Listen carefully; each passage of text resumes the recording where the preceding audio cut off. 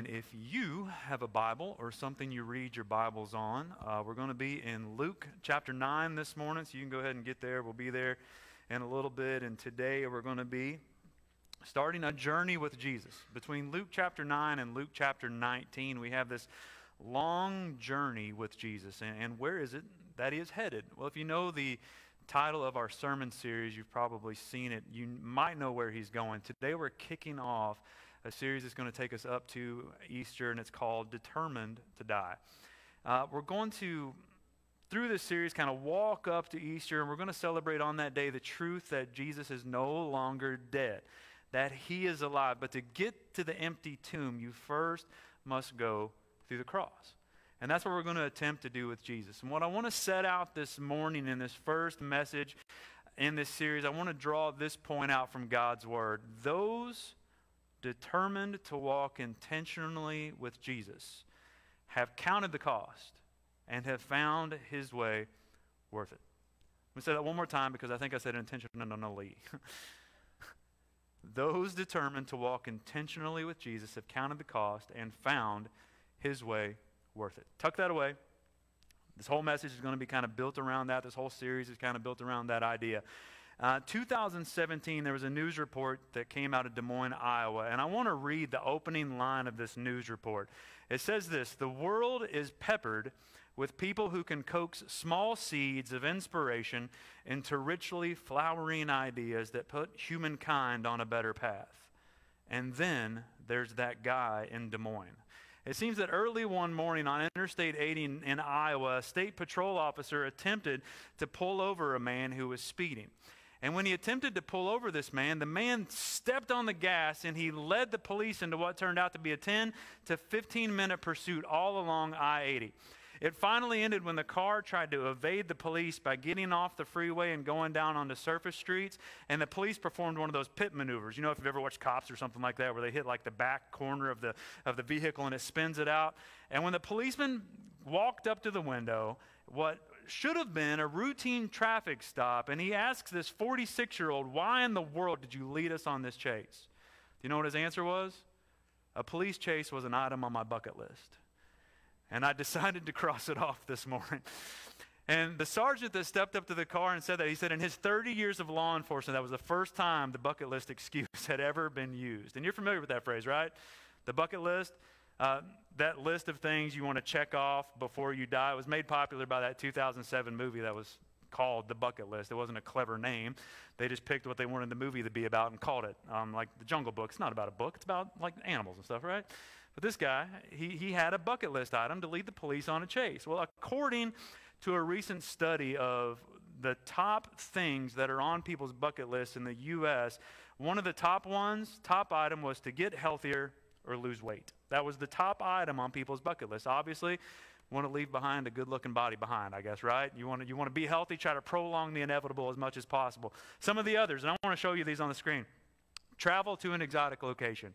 Achieve a wealth goal. And when people were asked about the wealth goal they wanted to achieve, one of the top ones is to pay off student loans, which I would argue if you die, who wins? Who wins in the student loan battle if you die before you get those paid off? See a natural wonder. Own your own home. Change someone else's life for the better. Get married. Have children. Start my own business or do an extreme sport like bungee jumping or skydiving. Anybody checked any of those off yet? You hit all of these? Will, don't raise your hand. You've not done anything. You've not done any of this stuff.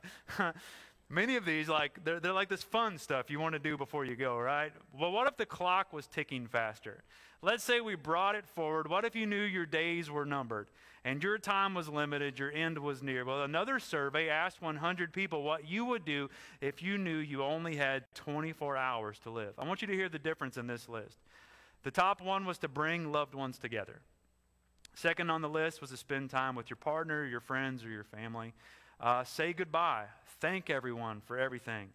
Apologize to all the people you've harmed during your life. Maybe in some of my parts of my life, maybe take a little more than 24 hours for some of us in that, right? And then finally, the last one was leave everything in order before my departure. That list looks so much different. It looks so much different than all of those other fun things that people would want to check off before they go. Well, how would we spend our final time on this earth if we knew the end was near? Would it look different if you had a specific amount of years? Months, weeks, days, hours, minutes, seconds? I mean, what would look different about your life if you knew the end was coming? Would we have some big important list of stuff we'd like to check off? How would we even know to determine what was most important in our lives to do before the end came? For some, maybe we wouldn't do anything. We'd just sit around living in fear of that end date to come. Well, the story from the life of Jesus that we're looking at this morning in Luke chapter 9, it comes at a time when Jesus begins to shift his disciples' focus to the fact that he was going to die. And I want you to know something. Up until this point in this story, up until this time, they are all in on following Jesus. He was an awesome teacher. He was a miracle worker. He was one that they considered to be the Messiah, meaning God's anointed. He was the fulfillment of all of God's promises right here in the flesh, and they had given up everything to follow him. They had such high hopes for Jesus. When he called them, they went, and they had such high hopes for what he was pointing them towards in their lives. But here in Luke chapter 9, there's a dramatic shift. And Jesus begins pointing them towards another reality that he had always known. And I want you to catch how Jesus puts this in Luke chapter 9, verses 22 through 24. And he said, talking about himself, the Son of Man must suffer many things and be rejected by the elders, the chief priests and the teachers of the law. And he must be killed, and on the third day be raised to life. Then he said to them all, whoever wants to be my disciple must deny themselves and take up their cross daily and follow me. For whoever wants to save their life will lose it, but whoever loses their life for me will save it. When I read this passage of Scripture, I realize that Jesus knows what's up here. Jesus knows what is going on with the thrust of his life. He knows about the suffering. He knows about the rejection. He knows about the death that is soon to come over the horizon. And Jesus tells his disciples, he says, if you want to follow me, then you better be prepared for some of this stuff to come in your own life. If you want to follow me, then you too need to understand that there's a possibility that you will be rejected. There too comes this possibility that you will suffer, in some cases physically, maybe even physical death. But for sure, to follow me, it means you're going to die to your own dreams. It means you're going to die maybe to your own desires, or maybe to the way you thought this life was supposed to go. You better be prepared to let some of that stuff go if you're going to follow me. And the disciples might not have completely understood what Jesus is getting at in this passage of Scripture. They definitely didn't understand what was coming, even though he just plainly told them all of this was about to happen. But Jesus would show them all of this over and over as he travels towards Jerusalem and he travels towards his eventual death. Perhaps when they see that Jesus is on the way to Jerusalem, maybe they think that finally Jesus is going in and he's going to conquer this place. He's going to go in and he's going to throw out the oppressors. He's going to go overthrow the city, and he is going to finally be this king that we've been expecting. Instead, what was awaiting them? Death. An excruciating, humiliating death upon a cross. And to follow Jesus on this road that he was about to walk, they too would need to take up their crosses, experiencing rejection, experiencing suffering right along beside Jesus. How would we have taken this at this point in the story? At this point in the disciples' lives, they had witnessed and they had been a part of some amazing things in Jesus. Jesus had just sent them out at the beginning of Luke chapter 9 to go out and to teach and to preach. And they had healed many in Jesus' name. And when they came back even, they had been a part of the feeding of what the Bible tells us is a number of 5,000 men, not counting women and children. They saw this in their midst and they got to help it as Jesus blessed the bread and he blessed the fish and he put it in their hands and he let them go hand it out. And they handed it out to this huge number, and then they went and gathered all that was left over. Well, Peter had even just declared that Jesus was God's Messiah. And what is he saying when he says this? Well, he's saying, well, you're the one, Jesus. We know who you say you are, and we know who God says you are. We know what this means. You're going to rule, you're going to reign in power, and we're going to be right there with you. That's what Peter is saying when he declares that Jesus is God's Messiah. But just a few verses after that, Jesus tells them in Luke chapter 9, verse 21, don't tell anyone. Really? You're all of this, and you're telling us not to tell anyone? See, a little bit later in this chapter, when they begin this journey to Jerusalem, something happens. Something is different. Something changes in the way that Jesus is now determined to get to where he needs to go. And this is our theme verse for this passage. This is our theme verse for this whole series. And it starts in verse 51. As the time approached for him to be taken up to heaven, Jesus resolutely set out for Jerusalem. And he sent messengers on ahead who went into a Samaritan village to get things ready for him. But the people there did not welcome him because he was heading for Jerusalem. When the disciples James and John saw this, they asked, "Lord, do you want us to call down fire from heaven to destroy them?" But Jesus turned and rebuked them. Then he and his disciples went on to another village. Whatever translation you're reading, and I know we had an NIV up here, but whatever Bible translation is your go-to, if you've got it on your phone, if you've got it in your lap, wherever you're reading, maybe there's some different words there instead of resolutely set out. We see the word set his face was one such word that would be used there. And that phrase was a common idiom, one of those phrases often used in the Old Testament. And what that meant, to set your face, was to have an utter resolve to accomplish a mission. So when Jesus set his face to Jerusalem, when he resolutely set out for Jerusalem, Jesus was what? He was determined to get to Jerusalem. He was determined to fulfill God's mission for his life, which would find him hanging on a cross. And unlike a lot of the other stories of Jesus' life, Luke kind of highlights Jesus' shift here and his focus early here in this passage to the centrality of his cross and resurrection to the story of Jesus. These were the most important truths that Jesus wanted to teach the disciples at this point and wanted them to have in the back of their heads as they're on the way with him on this journey. And that's what we're going to focus on throughout this series. Jesus wanted his followers, yes, he wants us today to understand his true purpose in this life. You know, the disciples understood maybe a little bit about why Jerusalem was important to Jesus and his ministry, but they certainly did not understand that their friend, the one they spent so much time with, their teacher, the one that taught them all this amazing stuff, this miracle worker, this healer, this Son of God, that they had pinned all of their hopes on, that he would have to die. Sure, he would achieve glory, but it would come through what? Rejection and death. Not by seizing political power for himself. Jesus shifts the tone here to head towards the cross. But Luke doesn't begin this passage with the cross, does he? What does he say? When the time came for him to be taken up. Some of your passages of Scripture, maybe in your translations, it reads, when it came time for his ascension. Luke doesn't begin with the cross, even though he knows it's coming. Even though Jesus knows that his death is looming in the background, Luke ends with the big picture in mind. He doesn't say this. He doesn't write, as the time approached for him to be betrayed, as the time approached for him to be handed over to religious authorities, mocked and beaten by Roman soldiers, sentenced to die, nailed to a cross, or buried in a tomb. No, Luke looks beyond all of that, as Jesus did himself, beyond the suffering, even beyond the resurrection, to the time of the ascension, when he is taken up in glory to the right hand of the Father. You see, Jesus has just spoken about his suffering to his disciples, but that's not all that's on his mind. Hebrews chapter 12, verse 2, much later in the Bible, the writer of Hebrews puts it like this. It says, "For the joy set before him, he endured the cross, scorning its shame, and sat down at the right hand of the throne of God." Jesus knew his end was near. He knew his days were numbered on this earth to walk with his disciples, so what would he do?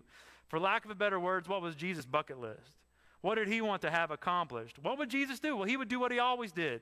Jesus would still heal as he was on the way to the cross. Jesus would still teach as he was on the way to the cross. Jesus would still call people to follow as he was on the way to the cross. You know, in that passage of Scripture we just read, he did everyday Messiah stuff. He called down James and John from calling down fire on a Samaritan village, trying to keep these guys in check. Jesus was not merely resigned to the fact that he was going to die. Jesus wasn't moping his way to the cross as we might do if we had a hardship in our lives we were facing. He wasn't just putting on a smile and faking it until the end. He was determined to walk the road before him. Why? Because Jesus was already living in the victory that was going to be accomplished for us on the cross. Jesus was already living in that victory even as he was walking the road to the cross, because he knew his death would not be the end. He knew that it meant our salvation. He knew that it meant our restoration. He knew that it meant that all things were now in the process of being made right again. Jesus knew that it meant the days were numbered for sin and death and for the evil that reared its head in the garden and tried to drag humanity down with it. Jesus knew the days were numbered. And since Jesus knew the road he was walking would end at the cross, he knew that all of those he would invite to walk with him would have to walk that road too. The road to the cross. And one more time, to get to that empty tomb, we have to go through the cross. For new life to take place, there has to be death. Are we intent in our lives on walking that road with Jesus? Are we intent on our lives, even if that road means that there's some suffering that comes with it? Even if it means there's pain on my journey, are we intent on walking with Jesus? You see, just as Jesus set his face, just as Jesus was determined to walk the road set before him, so too we also must determine whether or not we're going to walk it with him. Jesus doesn't grab us and say, "You're coming with me." No, Jesus says, "If anyone would come after me." See, as followers of Jesus, we're called to reflect day by day on where our determination is set. We're called day by day to determine where our faces are set in this life. You know, where do we set our faces? Where are we determined in our relationships with God and others? Will we love him with our all? Will we love others as we love ourselves? Remember, Jesus had just told his disciples that they would daily need to deny themselves. They would daily need to take up their crosses and walk with him. When Jesus says to daily do this, he's not saying when it's convenient for you. He's not saying when you get around to it. He's not saying, well, it's Sunday morning, I got to get up early and go to church, so I'll deny myself this day, staying at home and doing whatever. No, this is an everyday, Sunday to Saturday type of walk with Jesus Christ. And then when you get to the next Sunday, you roll it all back up again. This is an everyday walk with Jesus. How determined and how intentional are we at walking that road with him? You know, just after we read that he set his face for Jerusalem, some followers would come to Jesus, or would be followers anyway. And they start calling out to Jesus and asking to follow him. And I want you to see some of these interactions, because Jesus begins laying the groundwork that he had already laid with his disciples to these would-be followers, that there is a cost that is associated with following Jesus. Listen to verses 57 through 62 of Luke chapter 9. As they were walking along the road, a man said to him, "I will follow you wherever you go." Great. Join us. No, what does Jesus say? Jesus said, "Foxes have dens and birds have nests, but the Son of Man has no place to lay his head." He said to another man, "Follow me." But he replied, "Lord, first let me go and bury my father." Jesus said to him, "Let the dead bury their own dead, but you go and proclaim the kingdom of God." Still another said, "I will follow you, Lord, but first let me go back and say goodbye to my family." Jesus replied, "No one who puts a hand to the plow and looks back is fit for service in the kingdom of God." So we have three potential followers of Jesus. Three people that come to Jesus and they're like, "Jesus, I want to follow you. Let me follow you. Please let me follow you." That's my translation, by the way. You're not going to find that in there. But they want to follow Jesus. They want to follow this. What they don't understand at this moment is a soon-to-be crucified Messiah. And the first potential disciple comes to Jesus and says, "Jesus, I'll follow you anywhere." Well, Jesus lets him know something. Jesus lets this guy know that a cost of following him is a radical commitment. And that's a cost of following Jesus. It's a radical commitment. And Jesus directs in this guy's life and question, where are you placing your material security? Jesus said foxes and other animals, they have places to lay their heads, but it's not so with me. Jesus is letting this guy know, and any of us who would read it today know this, that placing our trust in Jesus is not placing our trust in any of the other stuff. It's placing our trust in Jesus himself. And by making this demand upon this guy's life, Jesus is separating himself apart from any other rabbis or teachers of that day. You see, disciples or followers of rabbis, those teachers in those days, they would follow their particular rabbi to try to discover what it meant to learn from them, but also how to live like they lived. It was kind of a life enhancement sort of thing. And maybe in our lives we're guilty of that as well. Maybe we're guilty of wanting our lives to be my life, but I want a little Jesus here too.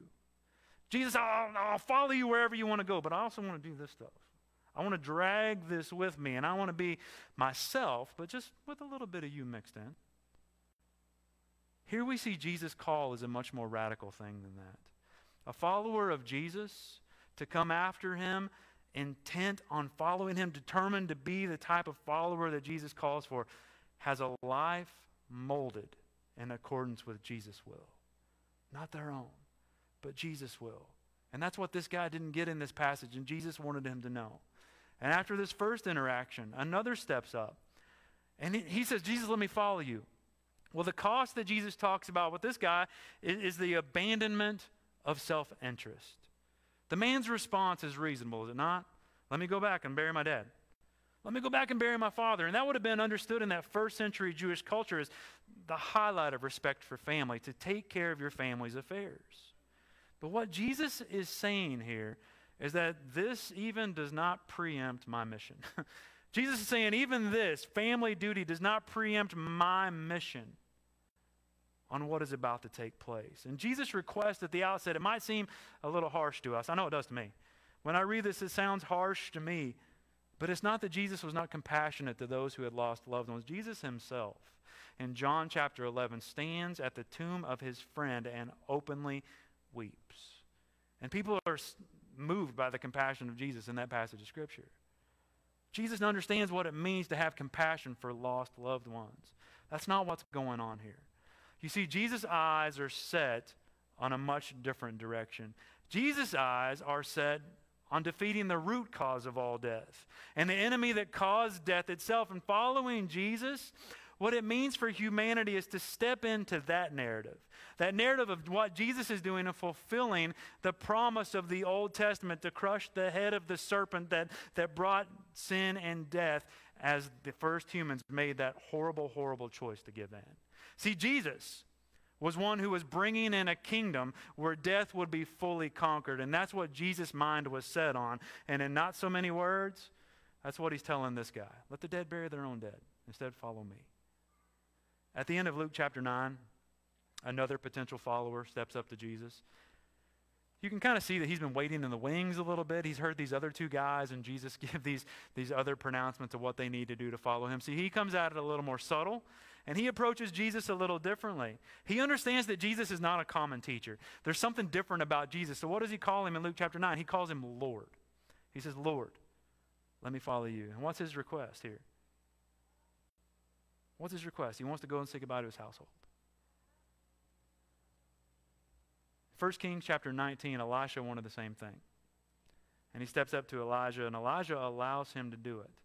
So it might have been a little shocking for this individual here to hear Jesus not give him the same courtesy that Elijah gave to Elisha in 1 Kings chapter 19. What does Jesus say in Luke 9:52?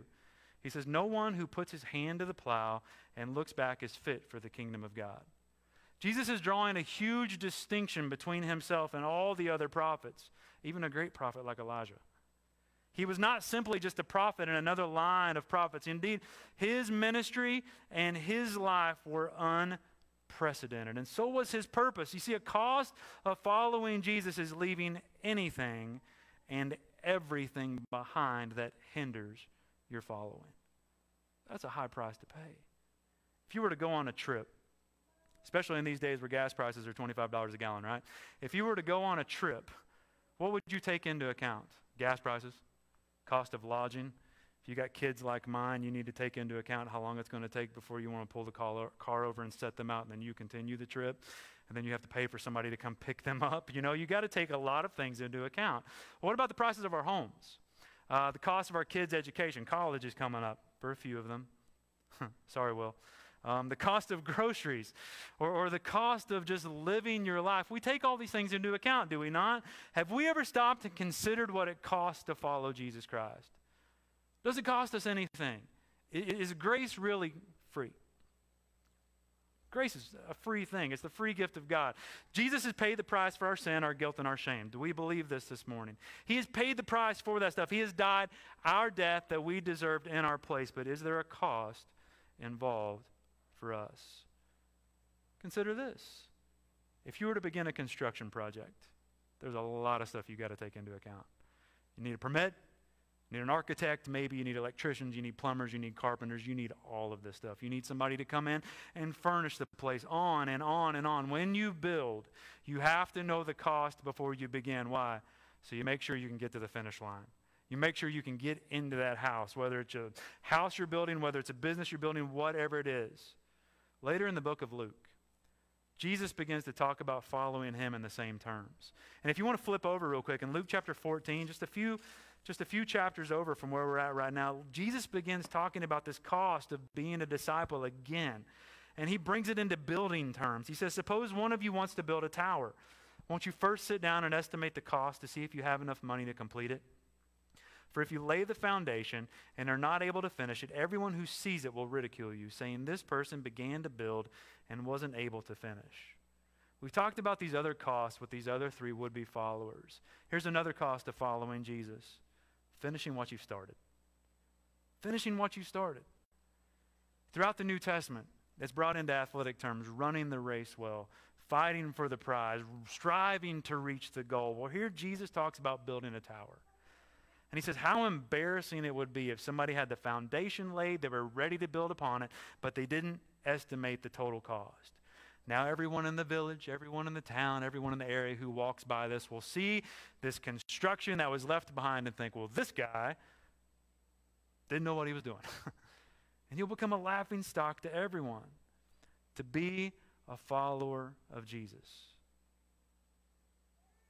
So easy for me to stand up here and say, well, you got to have what it takes to finish. You got to be determined in and of yourself to finish it. I want to tell you this morning, no amount of your will, no amount of sheer stubbornness, which I'm raising my hand because I'm a stubborn person, no amount of American stick-to-itiveness, whatever you want to call it, will get the job done. See, Paul writes much later in Philippians chapter 1, verse 6, that is, he who began a good work in you, he will carry it on to completion until the day of Christ Jesus. If we set our faces towards following Jesus, no matter the cost to us, if we determine that we're going to reorient our lives around Jesus Christ, leaning into the very power and presence of the Holy Spirit who takes up residence within us, it is God who will accomplish what he intends for us as we lean into him. I asked the question a few moments ago, what's the cost to us? If Jesus has paid the price for your sin, for your guilt, for your shame, do we still have to pay anything? Is it really free? Well, sometimes we lean to a couple ways of this. And theologian Dietrich Bonhoeffer, he used a term about this that a lot of people lean into, and he called it cheap grace. And he wrote this, he said, cheap grace has brought chaos to the church. It is defined in several ways. Intellectual assent to a doctrine or idea. If I put that in Matt's terms, that's knowing the Sunday school answers. It's being able to answer the questions that are asked of you. He also says justification of the sinner without a corresponding change in his ethics. But he says grace, not cheap grace, but real grace, on the other hand, is dear and it is costly. A man or a woman must give up their life to follow Christ. Grace is dear because it cost the Son of God his life. But it's grace because God didn't count that too great a cost. What an awesome picture of the price paid for us and what grace truly is. You see, the life of salvation is offered to us by Jesus Christ. It's free to everyone. It's free to everyone, but it could only come through a price paid. Jesus knew this, and that's why he was so set to walk through the cross. That was why he was so determined to get to Jerusalem, even though it would lead to his eventual death. And Jesus calls for all who would come with him to take up their crosses and follow. You see, salvation is free, but the life of a disciple is costly. Remember Jesus' words back in Luke chapter 9, verse 24? If you don't, I'm going to read them. It says, whoever wants to save their life will lose it. But whoever loses their life for me will save it. And that was what Jesus was going to do for us. He was determined to do that for us, to lose his life so that we could find life. And he adds to it in Luke chapter 9, verse 25, these words, what good is it for someone to gain the whole world and yet lose or forfeit their very soul? Today, anyone who's hearing me this morning, whether you're in this room, whether you're online, if we are going to be intentional about following Jesus in this life, we must determine whether or not it is worth it to walk the road with him. I know where I've made up my mind. It's worth it. It's worth it. But for his disciples, it would have been shocking to hear this language. The language of the cross. The language of excruciating pain and torture. The language of death. To follow Jesus, to take up your cross, it would have meant losing your life. But the piece that Jesus wanted them to understand was that losing your life for his sake, as big of a deal as that sounds and as big as a deal as that is, you also gain it back. And so much more through him. Losing your life for Jesus' sake is gaining his life for your life. Following Jesus at times, it may feel like we're losing what we once held close, what we once thought was the most important thing in this life. And the costs that he talked about with these would-be followers, what were they? They were radical commitment, the abandonment of self-interest, leaving anything and everything behind that hinders you, and carrying a cross. We can't walk that road without being prepared to follow him wherever it leads. You know, those who wish to follow Jesus in this life, they must understand that there is a surrender aspect to his call. If we aren't willing to, as that old song goes, surrender all. You remember that song? I surrender all. All to Jesus, I surrender. I'm not going to sing. But if we're not willing to do that, then we might still believe that we have the right to hold on to the pieces of our lives that we want to hold on to and not go all in with him. Not give everything completely over to him that he calls for. Yeah, Jesus came to die to save us from our sins. That is so true. And that is a tremendous gift from God. But he also came to set us free for new life, to live following him, eternal life that stretches through this life and beyond whatever may come. He came to rule and to reign in our hearts and lives. That is why Jesus is saying to count the cost. Consider the price to walk the road he has laid before us. It's a high demand, but there's also high reward. His life for ours. What an amazing gift of God. What does following Jesus cost?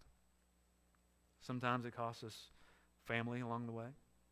Sometimes it costs us friends. Sometimes it just costs us the desires that we thought we had for our lives. And Jesus said, well, that's not my best for you. Maybe it's our security and our money and our wealth and our status and all of this other stuff. Whatever it is this morning, Jesus knew what it would cost him for you, but he was determined to go through with it anyway. Do you know that? Do you believe that this morning? He knew what it was going to cost him to love someone like me. And if I had a mirror up here, I would look at myself and I'd be like, you? Jesus loved you that much? And maybe you're thinking of that in your own life, but he did. He loved you that much. He was determined to die so that we could really live. You know, we were created to know God and to love God and to be known and be loved by him, but sin, we know, distorted that possibility. It ruined that possibility for us. That this holy God could be in the presence of an imperfect and sinful people. It's not God's fault that this is a problem, it's ours. Because of sin, all of us have sinned, and we deserve that distance between us and God. The Bible tells us that because of our sin, we deserve death, but yet Jesus was determined to die that death for us. His death, the only way possible for all the sins, for all time to be dealt with. The only way into relationship with this loving God. His own disciples, as Jesus is telling them all this, they couldn't completely understand it when he talked about his rejection, when he talked about his suffering, when he talked about his death. They didn't get the price that needed to be paid. But if Jesus weren't determined to do it, then we would be without forgiveness. We would be without hope for this life and the next. There was no way that it could be achieved but Jesus doing it for us. So what did he do? He determined to go to the city where this would all take place. He walked the road set before him, not because we are so lovable, but because he was so loving. Following him in this life, that's the question for us today. Will we follow? Is he worth it? Is it worth it to give up control of my life? Is it worth it to trust in him for what he gives me back when I let go of my control over the things that Matt so often wants to dig his fingers into and not let go of? Pastor and author Tim Keller wrote this. He said, the real question is this: is there a God who is the source of all beauty and glory in life? And if following Christ will fill your life with his goodness and power and joy so that you would live with him, with his life increasing in you every day, if that's true, you wouldn't say things like, you mean I have to give up or deny myself, and then fill in the blank with whatever comes after that. Let's say he says you have a friend of dying of some terrible disease. So you take him to the doctor, and the doctor says, I have a remedy for you. If you just follow my advice, you will be healed and you'll live a long and fruitful life, but there's only one problem. While you're taking my remedy, you can't eat chocolate. Now, what if your friend turned to you and said, forget it, no chocolate, what's the use of living? I'll follow the doctor's remedy, but I'm also going to keep eating chocolate. He says, well, if Christ is really worth it, then all the conditions are gone. To know Jesus Christ is to say, Lord, anywhere your will touches my life, anywhere your word speaks, I will say, Lord, I will obey. There are no conditions anymore. We have to come to him and say, okay, Lord, I'm willing to let you start a complete reordering of my life. This morning, Trevor and Hallie are going to come and lead us in a song. And as we get ready to close and respond this morning, maybe that's a question we need to ask ourselves. Is it worth it? Is it worth it to be so determined to intentionally follow Jesus? Well, it is if you think he's worth it. If you think he's worth it, then it's worth it for whatever may come in this life. Are you looking forward to the promise of Easter and new life and all that comes with it? I know I am. We celebrate it every Sunday we get together on this Lord's Day, this Resurrection Sunday. We celebrate it all the time, but Easter's the big deal. It's a day when the world's attention is turned to something just so amazing, that Jesus was dead, but he's not anymore. Are you ready for that and that celebration? If you are, then you must be willing to walk the road with Jesus to get to that place. And where does that road lead? Through the cross. Through his rejection, through his suffering, through his death.